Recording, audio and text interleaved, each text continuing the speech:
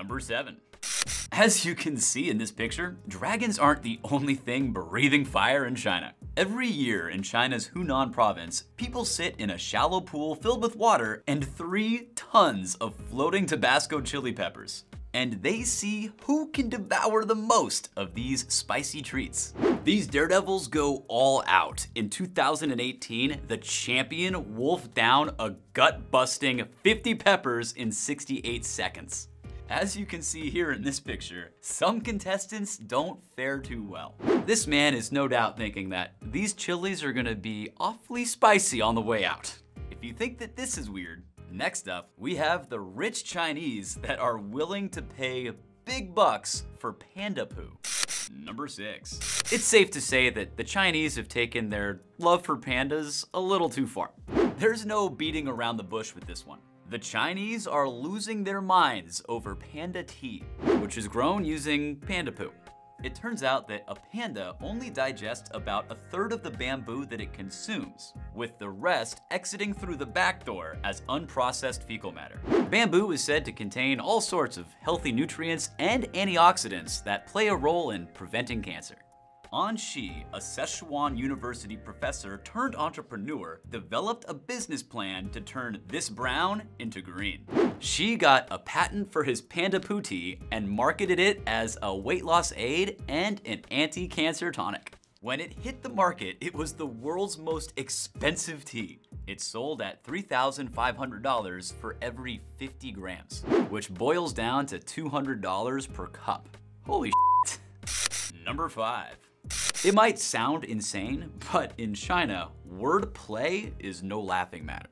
In 2014, the Chinese government banned puns on the internet. The measure was officially described as an effort to preserve the country's culture and to prevent the youth from plunging into quote-unquote linguistic chaos. More likely, it was an attempt by the government to control what it viewed as dissenting behavior. Chinese characters, words, phrases, and idioms were being slightly modified by the Chinese people in order to bypass online censors, and the government would sometimes be the butt of the joke. So the government banned them all together. Well, the Chinese people can't make puns, but I, America, can. So listen up, Chinese government. Don't be such a red square. Your people love drinking tea, so why not give them liberty? When it comes to government regulations, less is Mao. I could keep going, but I don't want this bit to drag on. Number 4. One plantation in China has stayed true to what may be one of the weirdest traditions in the world of tea. In this plantation, the leaves are picked by virgin women who aren't allowed to touch them with anything except their lips. The joke's on the Chinese, because if they're virgins, that probably means that they're doubling down on the blowjobs. The leaves are then dropped into traditional baskets that are nestled between the woman's breasts. According to an ancient Chinese legend, fairies used to pick tea leaves with their lips. Wanting to recreate the legend, the owners of the local plantation put out a job posting with some super specific / problematic resume requirements. All applicants had to be women with no sexual experience. They couldn't have any visible scars, and they were required to have a bra size of a C cup or higher. The ad caused quite the stir. The locals were upset, claiming that it objectified and disrespected women, which is an understandable conclusion. Number 3. Chinese vending machines don't just have one leg up on their American counterparts. They have 10. That's because they're selling live crabs. One crab supplier in Nanjing introduced vending machines into subway stations that display clear plastic boxes containing live crabs. They also include all of the necessary accoutrements, like crab vinegar and 2 bags of ginger tea. The creatures are kept at a constant temperature of about 41 degrees Fahrenheit, which isn't enough to kill the crabs, but it does keep them in a dormant state.